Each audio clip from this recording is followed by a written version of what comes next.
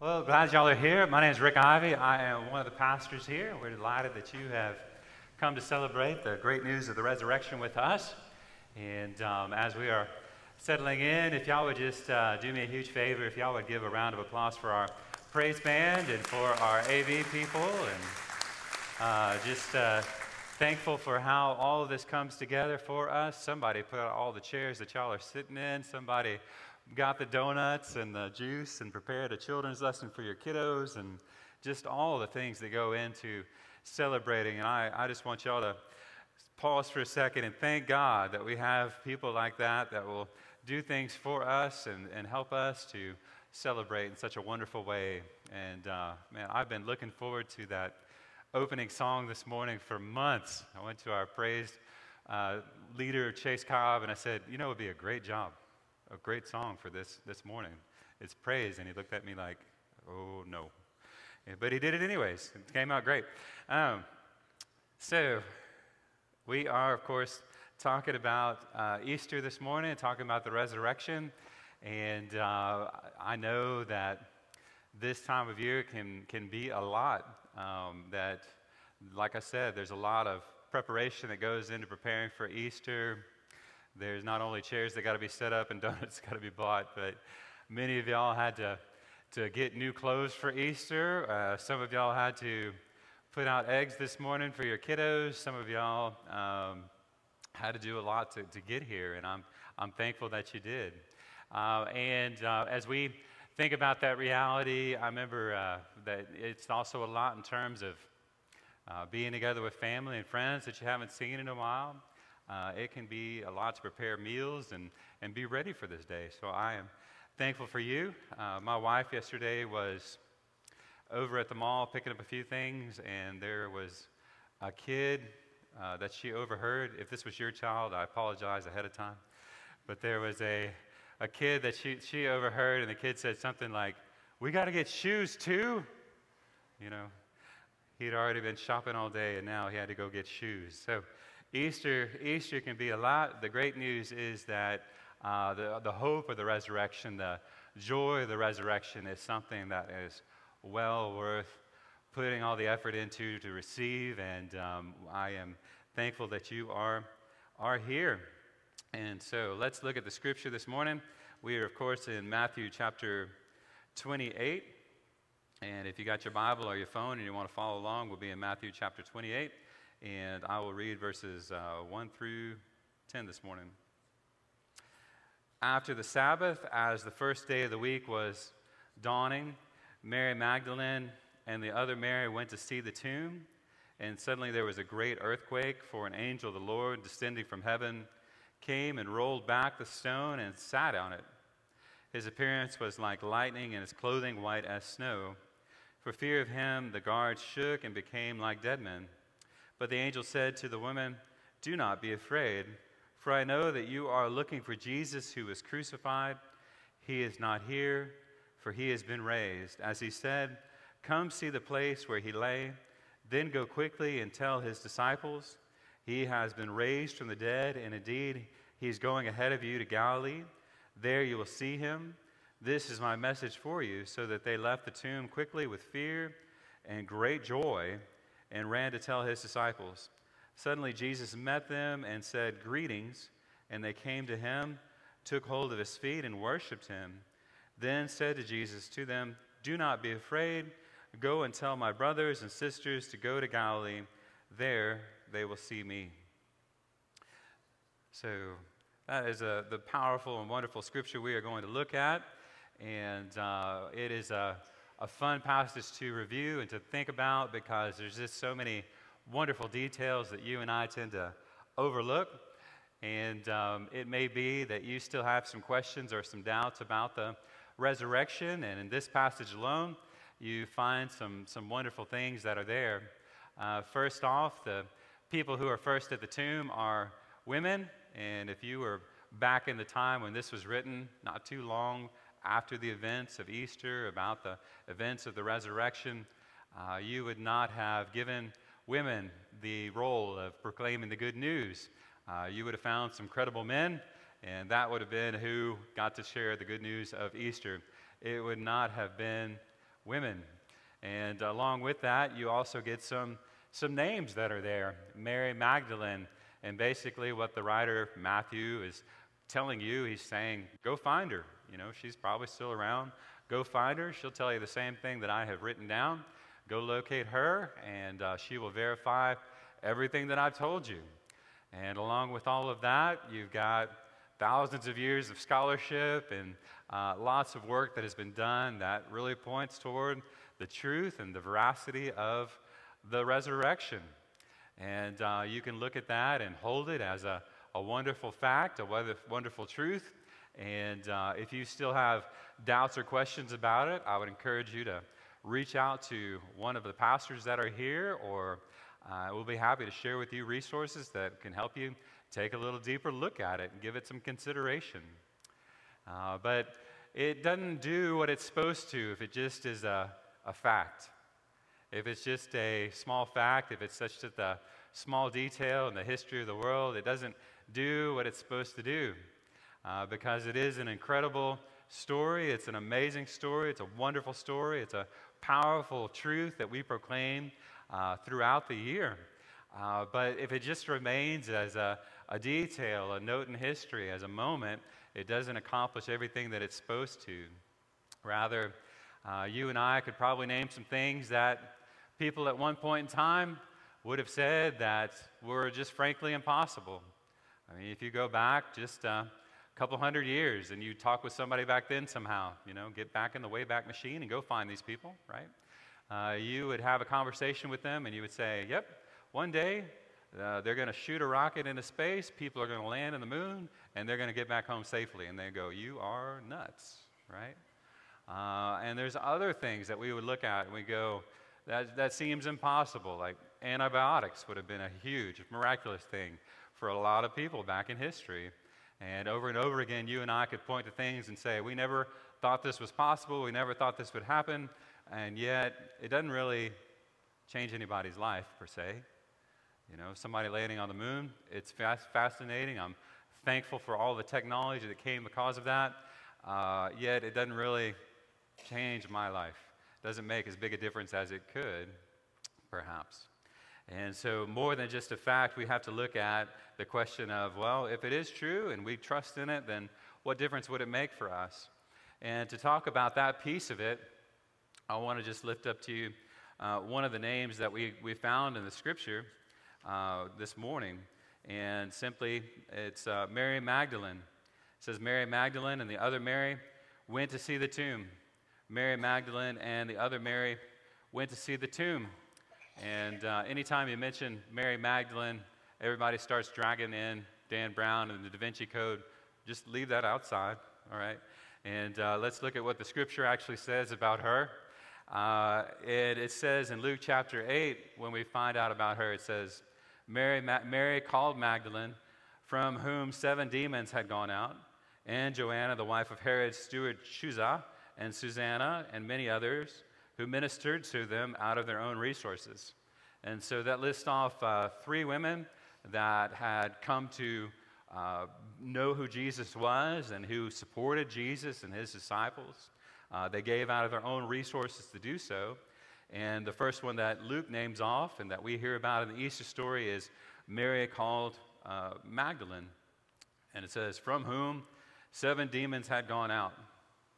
And when we think about why that's significant, well, you know, even if you're kind of a little set back by the idea of 7 demons, or other translations say 7 devils, what we can look at is that Mary had a rough time, right? I mean, to put it mildly, Mary had a rough time, because not only has she been delivered from 7 demons or 7 devils or whatever that really was, or however you want to look at that, as it ultimately evil that had beset her life or ruined her life or caused her all kinds of problems. We're not given whether that was all at once, all 7 were delivered out of her or cast out of her, or it was sequential, like, you know, our loved ones who have gone through rehab that try and kick and then get another one and come back, or how all that worked, right? But all we know is that she's called Mary of Magdalene, which is a town around Galilee, and that she had 7 demons cast out of her. And, you know, I don't know. I like her story. 7 Demon Mary, right? Right? I mean, that's a pretty fantastic name. 7 Demon Mary. Her little town was about 40,000 people. That means that there's roughly 40,000 people in the area of Galilee that called her, you know, Mary. Which Mary? Well, you know, the one that got 7 demons cast out of her. That Mary. That's who we're talking about. And that Jesus had come into her life and delivered her from all of that. She had been freed from it. She had been set free from all of those things that had caused her such grief and such turmoil. And now she was the disciple that supported Jesus, that followed him and gave out of her resources to help him. And she has a long history with him. She's been set free. She's been delivered. If you talk to her about Jesus, she probably had a great story to tell. One day, I had 7 demons. Met Jesus, no longer, right? That's a fantastic story. That's a good witness. And that not only that, but this is somebody who would probably testify about all the other things that she'd seen Jesus do. All the miracles, all the teachings, all the ways that he had shown that he was the Messiah, that he was the Lord, that he was God's only Son. I mean, it's just a fascinating story to me. And it says that on that morning, she was the one who came to the tomb just to look at the tomb, it says in Matthew, and that her and the other Mary were there, and that all of a sudden everything changed. And it says Mary the Magdalene and the other Mary went to see the tomb, and suddenly there was a great earthquake, for an angel of the Lord descending from heaven came and rolled back the stone and sat on it. His appearance was like lightning, and his clothing white as snow. For fear of him, the guards shook and became like dead men. But the angel said to the women, "Do not be afraid, for I know that you are looking for Jesus who was crucified. He is not here, for he has been raised." And he said, "Come and see the place where he lay." So, she had just woken up that morning to go and look at the tomb. And I don't know about you, but that's a pretty faithful thing to go and do. And when you think about this story, usually when we hear the story of the resurrection, we think of some miraculous event, some powerful event, which it is. And we usually try and look at it in terms of what would this do for me, right? And on a very basic level, a very simplistic level, we begin to attach the power of the resurrection to our own desires or our own needs or things that we think would be really wonderful. And what I want to encourage you to do today is just to ask another question of this story. Just ask a different question of the story of the resurrection today. I just want to encourage you to reframe it, to reshape it, to rethink about how this might be more useful in your life if you would just ask a little slightly different question of what you usually ask of it. Maybe normally you guys, how is it possible, or why would that happen, or any of those other questions. And today I just want to encourage you to ask a different question. And it's a very simple one. And I just want to encourage you today to ask the question of, well, what do you do when your life reaches a place like Mary Magdalene? What do you do when your life reaches a place where she was that morning, right? When all hope is lost. I mean, this is somebody she loved and she cared for and had done so much for her, and now he was gone. He was gone, he was dead, dead, right? He was really dead, and he was gone. What do you do in those moments? Or another question you could ask is like, what do you do when your life's on pause? When it's just come to a standstill, a deadlock, a moment in time where you don't really see a way forward? What do you do when the person that you had fallen in love with falls in love with somebody else and marries them, and you look to the future and say, well, that's never going to happen now? Or you get that letter that tells you that that job that you really wanted is never going to happen, right? They even send you a letter and say, and please don't apply again, right? Or, you applied to some school that your great-great-great-great-grandfather got into, and everybody since then got into, and you had always imagined you were going to get into, and they reach out and tell you, hey, please think of some other school, right? Well, what do you do in those moments, those hard moments, those difficult moments where you feel like your life has just been set on pause, like you are now in a holding pattern and you don't really have a way forward? And I think that's the question you could ask today of the resurrection, and say, what am I supposed to do in those moments where it seems like all is lost, where everything's falling apart, where I can't really even imagine a future the way that I used to? That's where I think the resurrection can be so powerful for you and for I. Because in this particular story, we find this amazing promise that's there, right? We find a promise that says, in those moments, it might be tempting for you and I to look at our lives and say, well, it's over. I'm done. And maybe you don't really ever officially tell anybody that you've given up on your dreams or your hopes or your future that you always wanted, but you do what they have come to call these days, quiet quitting, right? You just kind of quietly step back. You don't try like you used to. Nobody gets to hear your voice. Nobody gets to hear your ideas. You don't put in the effort that you used to. You just kind of step back and take a moment and say, well, I don't know what else to do. I've tried and I tried and I tried, and it's still not working. I think that's the temptation that you and I face. We get afraid. We get fearful. We begin to wonder, should we even try again? We gave it our best, and here we are. It doesn't work the way that we wanted to. I think it would have been super easy for Mary Magdalene to not make the trip to the tomb, but for whatever reason, Mary got up that morning, she made her way there, and she went there and she said, well, I'm just going to even go look. I don't know how the stone is going to get rolled away. I don't know what we're going to do. I don't know how this is all going to work out, but she showed up. She showed up to look at it, to see what was going to happen, and all of a sudden, God did too. God's amazing power, God's amazing grace was there to meet her there. And brothers and sisters, if you don't take anything else away from it today, I just want to encourage you to say, I'm going to show up. Tomorrow I'm going to get up and I'm going to try again. I am going to find another way to fight through it. I am going to find another way to get around whatever it is that I've been facing, because I'm going to trust for the first time perhaps that God is going to meet me there. That's what I have such a deep respect for Mary. She showed up and she tried, and God met her there. And some of y'all might feel a little awkward in church today. You might be a little curious as to how all this is going to go down, and maybe you're a little self-conscious about being here this morning. Just remember, at some point, 7 even Mary showed up for church for the first time.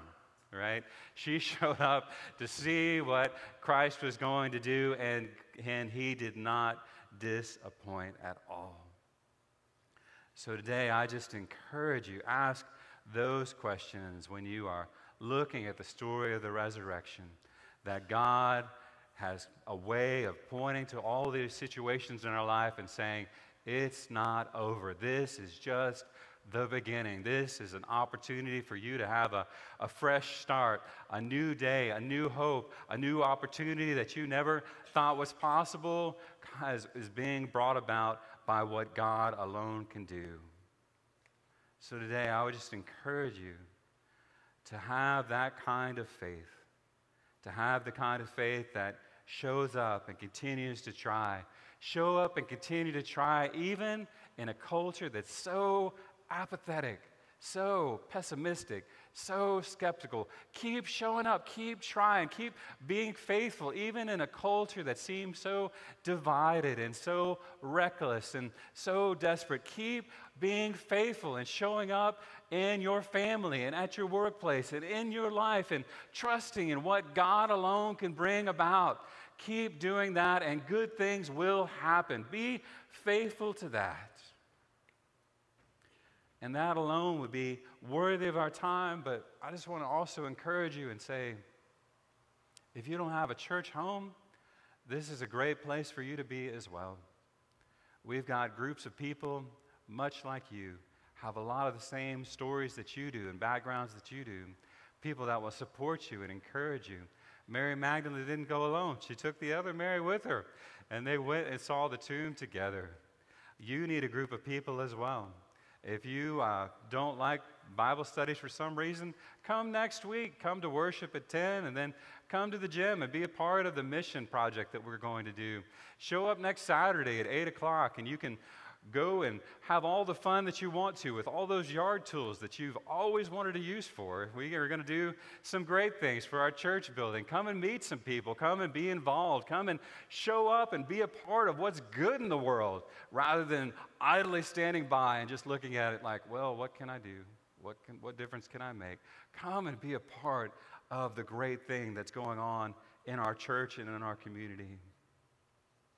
And I have preached Easter for a number of years, and I always try and do a fantastic job, always try and come up with something creative. But here, I just want to keep things simple for you.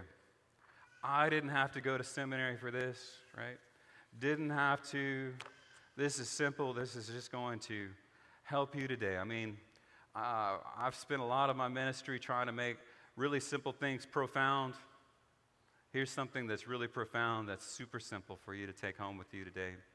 I just want to lift up to you that last verse in verse 10 today. And it says, then Jesus said to them, what? Do not be afraid.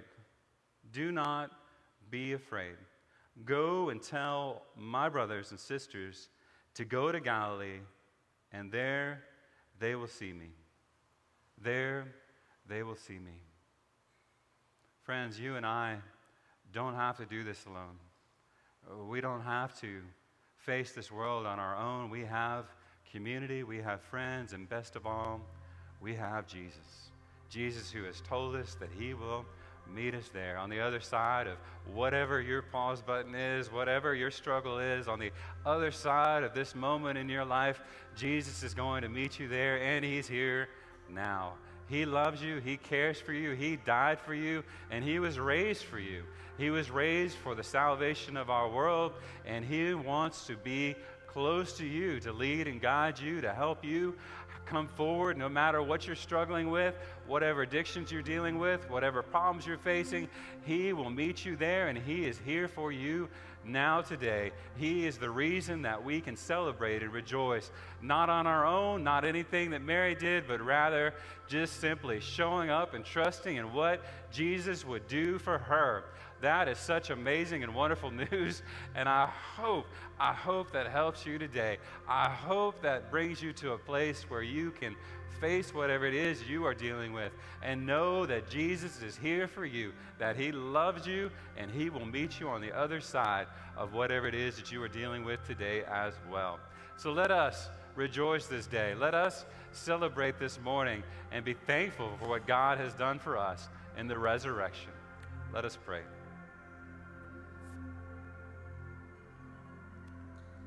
Most gracious Heavenly Father, we are so thankful that even our smallest steps forward, even our quietest prayers are noticed by you and heard by you.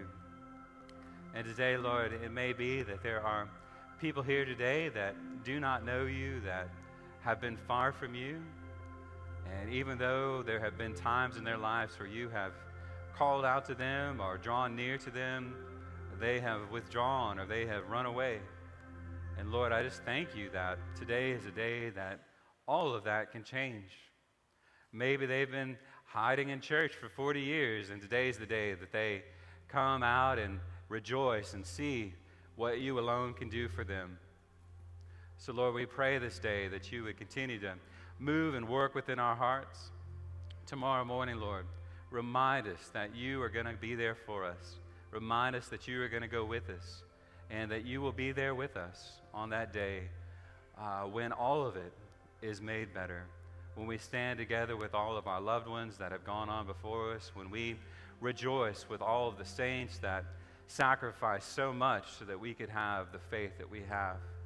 Lord, we thank you that this is not only a day where we celebrate the resurrection, but the resurrection is something that has a huge impact on our lives each and every day. Be with us this day, Lord. Encourage us, inspire us, and help us to take that into the world that we're a part of that so desperately needs it. All these things we pray and ask in Jesus' most blessed name.